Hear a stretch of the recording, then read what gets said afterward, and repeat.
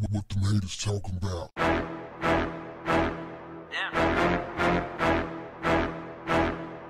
What's up, family? Question: how are you getting along with your significant other during the COVID-19 lockdown? I spoke with a friend of mine who is a family lawyer, and she said the phone is ringing off the hook. They want out. Everybody want out. Men want out. Women want out. The dog want out. Everybody want out. What is going on, fam? I am tripping because I'm saying to myself, how is it that people can't stand being with each other, can't stand being around each other for extended periods of time? For right now going on like, what, a couple of months? And they're already at their wits' end? They're already ready to go to war? What type of foundation was that relationship built on is the question. Now, I'll tell you this. In the past, I have been in relationships where I probably wouldn't have lasted for 2 months, being around somebody day in and day out. But that is before I wised up and understood what it really requires to be in a long-term committed relationship. Let me give you the secret. You know what? I ain't gonna give you the secret right now. I got a few other questions. I want to know how you're doing. I want to know, do you think your relationship is going to survive? Can it survive? And also, is it still good to you? I need to know. A lot of people have reached that point to where they're no longer intimate. They don't want to touch their significant other. The thrill is gone. How can you get it back? That's the question. If it's gone, how can you get it back? I got an idea. How about trying to do what it was you did to get the person in the first place? See, that is a big part of staying in a strong relationship. Doing whatever you did to get that person, continuing to do that. You know how when you first meet somebody, you know, you're on your best behavior. You're always making sure you smell good, you look good, you taste good.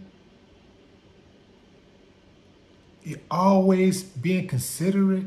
You don't mind stopping to grab somebody a bite to eat or picking up their clothes from the cleaners. You always want to go out with that person because you want to let the world know. Got my boo, got my baby, it's mine. You're out there, you're together. And then somewhere down the line, you just kind of get bored or you lose interest.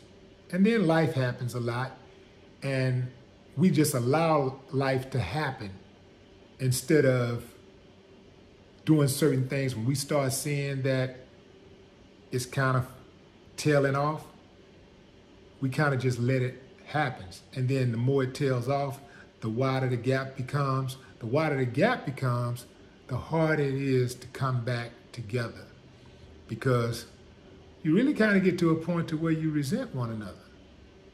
And then you start not looking out for each other, not paying each other compliments as much. And then what does that do? That opens the door for outsiders to come in and fill the void. So I think that once you get with somebody that you feel like you really, really like and you're compatible with, the key is to never plant seeds of doubt and do the things that you did from the beginning. People grow at different rates, and you can do all the right things, and that person still may not act right. That's the way humans are. That's the risk you take in the game of love. So no crying. Don't be over there crying and moping and all that stuff, because greater people than us have been through it. You dig? That is the game you play when you play the game of love. That's just what it is. You can do all the right things. None of us are perfect, but we can do all the right things in our book, and it still may not work out. That's just how it is. Doesn't mean that love don't work. Doesn't mean that there's not someone out there for you that works exactly for you. Just means that you just ain't found them. This is why it's important to not make sweeping generalizations like, oh, all women ain't nothing, all men ain't nothing. You ain't dated all men. You ain't dated all women. So how would you know? Okay, here's my secret to being in a long-term committed relationship. I'm about to give y'all $1 million worth of game for free. Nah, I can't give it to you for free. Drop $100 in my Cash App or my PayPal or something like that, and I'll give you the game. You know it's worth a whole lot more. I'm talking about like a whole lot more. Drop me a little old donation like that or something, and then I'll give you the game. No, I'm just messing with y'all. I ain't gonna do y'all like that. Listen, this is the way I see it. Now, I could be wrong, but this is the way I see it, and this is the way that has worked for me. First and foremost, you have to like the person. Notice I said like, not love.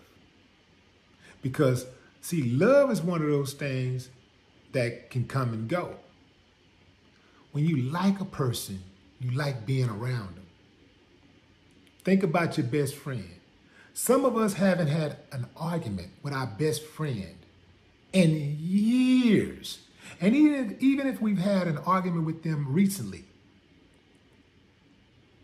the argument prior to that was probably years ago. You know why? Because we understand how valuable a good friend is. We understand how hard it is to find one. We understand how much betrayal is out there. How hard it is to find someone you truly trust. That you will trust with the things that are most dear to you. Your secrets, your money, your family, your life. We understand that. So we protect our friendship. We guard our friendships. We don't even let certain kinds of people around our friends because we protect that friendship that much and we respect it that much.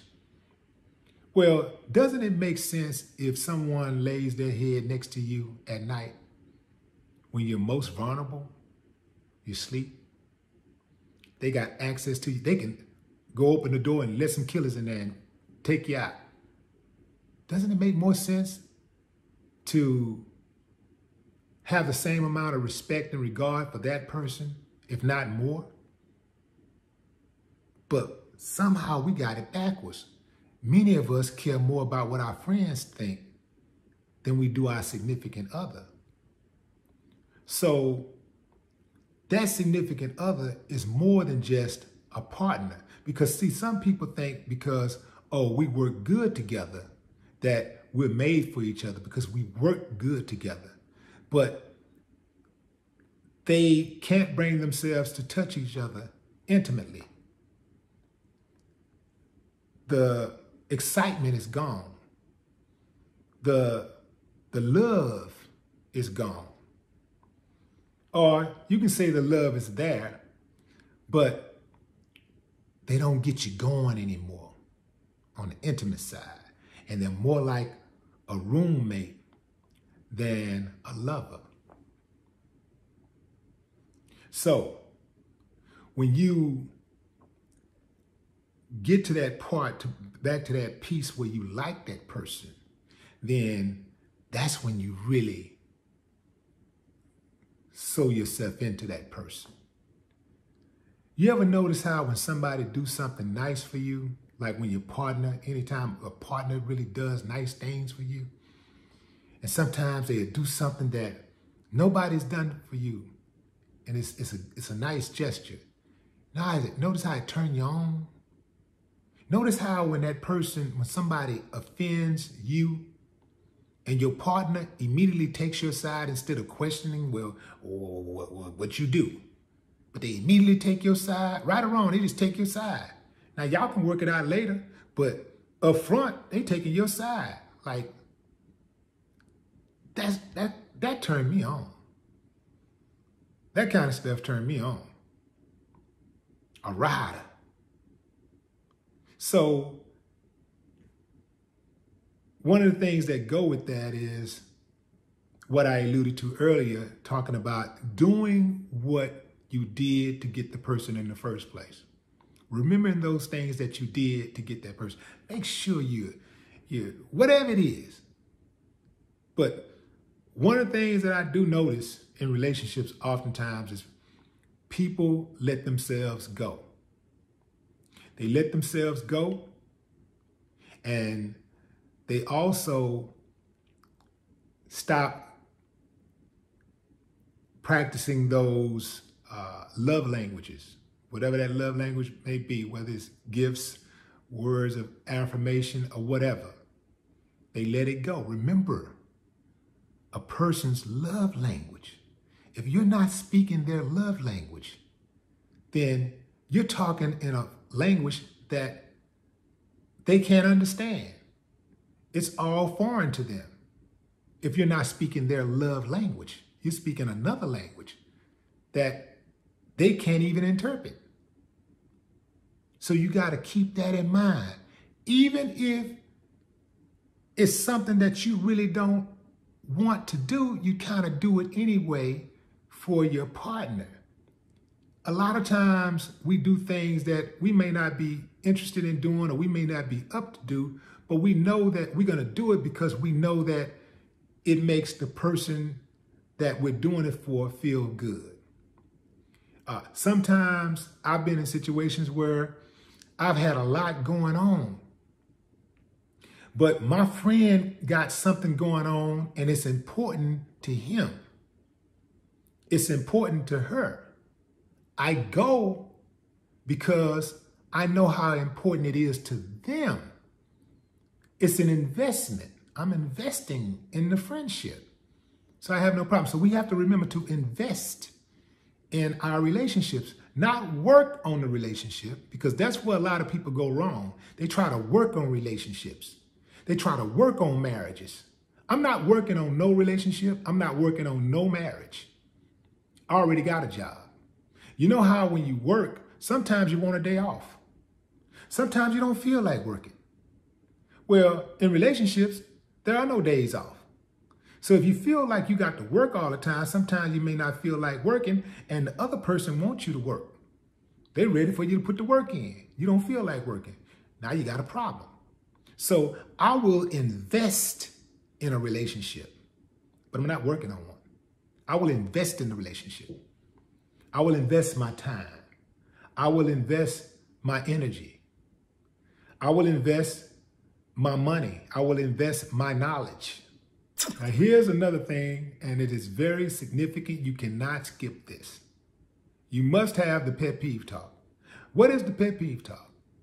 That is when you and your partner sit down and tell one another what it is you like about each other and what it is that you don't. You should have the pet peeve talk around the time that you find yourself spending quality time with a person. Not once you fall all the way in and you know you're in love and y'all a couple and you're going all the way. I'm talking about before you even decide that you guys are an item. Before you commit to a relationship, you must have the pet peeve talk. Because once you start spending quality time with a person, at any moment you can fall in love. And once you fall in love, it doesn't matter if you're compatible or not, you are going to go forward with the relationship if you fall in love. You got to keep on going forward. Your mind will be telling you this ain't right. We're not a good match. Your heart is going to tell your mind, fuck you. I'm doing this shit. I don't give a damn what you say. So have that pet peeve talk. That pet peeve talk. Okay, such. First of all, this is what I like about you. Now, this is what I don't like. Why are you telling this person this? Because you want to at least let that person know exactly how you feel and what it is that you like about them, but more importantly, what it is you don't like. Because you want to give them a chance to correct any issues if they have some. Here's the thing you have to be prepared about. You cannot change people.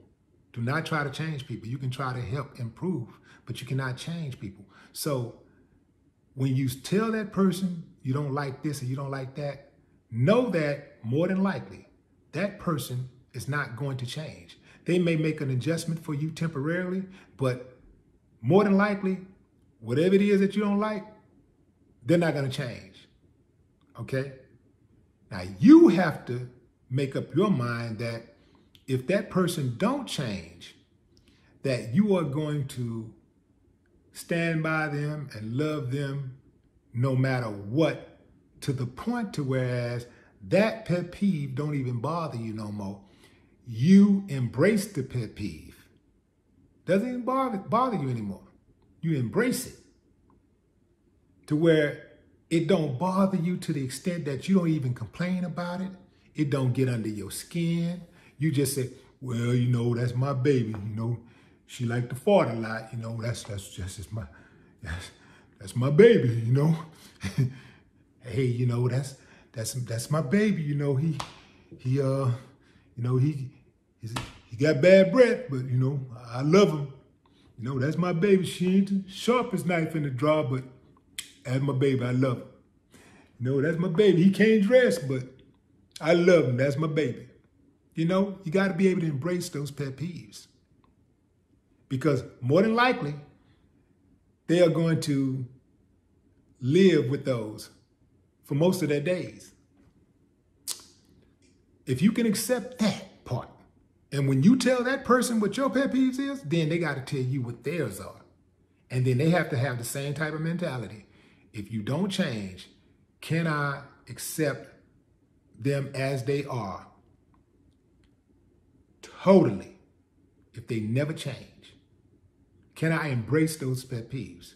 Because if you cannot embrace those pet peeves, they are going to haunt you. And you will resent. You will resent it because in your mind, you're going to say you settled. The first time, when they start doing little things that piss you off and getting under your skin, you're going to be like, one day you're just going to be looking at them sitting on the sofa or something. You're going to be like, they're going to be laying down asleep. You're just going to be like, man, I settled. You dig what I'm saying? So embrace those pet peeves. Have the pet peeve talk. And I'm saying again, this is before you fall in love. This is when you catch yourself falling, and when you're falling, when you're spending a lot of time with a person. When you start spending a lot of time with a person, I mean, you like that person's company. And at any point, you can fall in love. You probably got with that person just for sex or whatever. But next thing you know, y'all got 3 kids. You see what I'm saying? Pet peeves and all. Bad breath and all. Bad budgeting and all. gossiping and all, cussing and all, violence and all, bad in-laws and all of those things come with it. If you can embrace and accept that person for exactly who they are, if you can get through that part, and then always sowing into the relationship, investing into the relationship, not keeping score, because people who keep score in a relationship is part of a losing tradition. Do not keep score. Always ask what you can do for your partner, not what your partner can do for you.